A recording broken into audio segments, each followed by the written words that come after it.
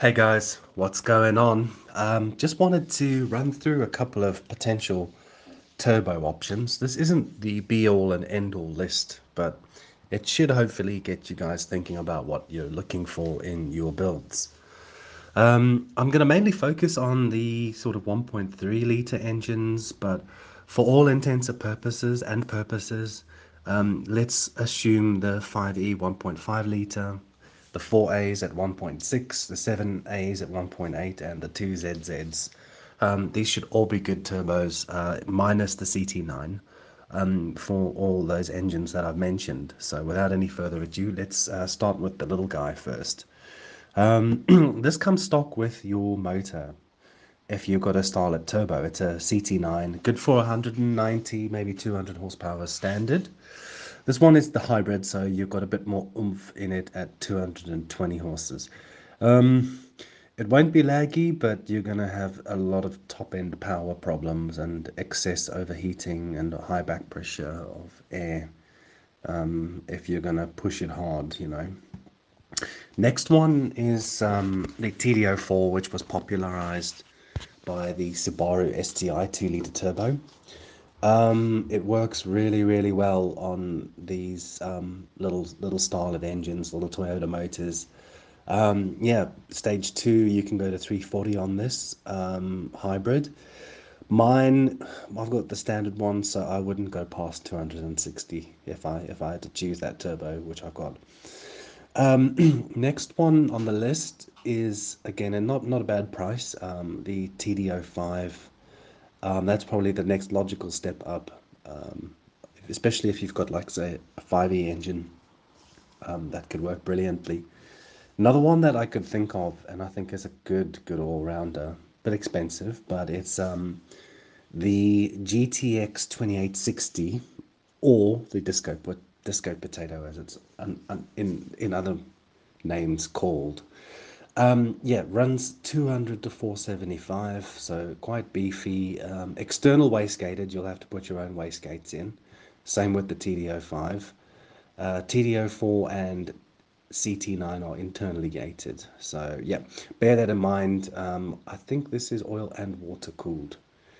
But yeah, great turbo. I've seen it on a 1.3 Starlet and run about 2,800 to 3,000 RPM. The turbo starts spooling and you're already seeing positive boost on the gauge. So keep that in mind if you want a nice setup.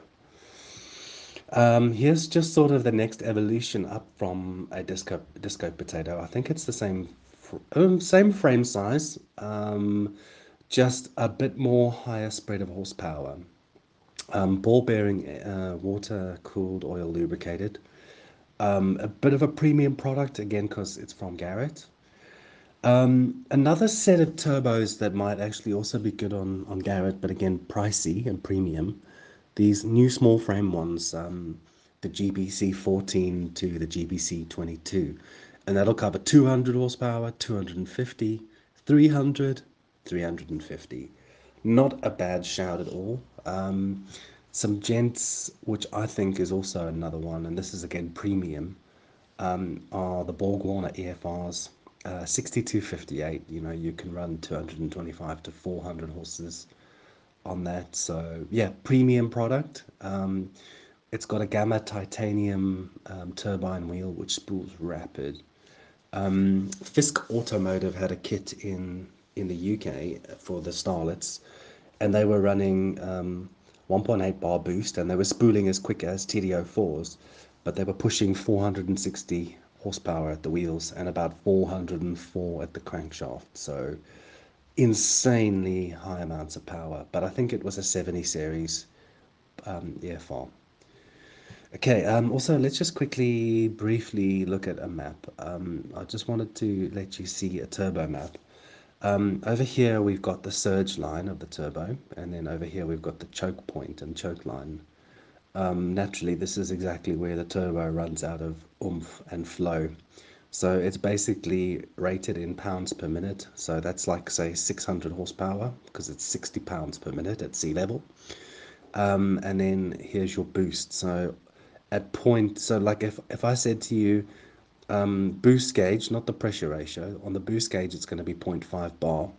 You're going to hit the choke line at about 420 horsepower. It's gonna be at the limit of what it can flow at that exact pressure ratio or boost level. So just a little bit on that, guys. I've probably missed out a few turbos on this list. Yeah, by all means, throw in some comments about if you think I've missed anything and you want to see maybe something else.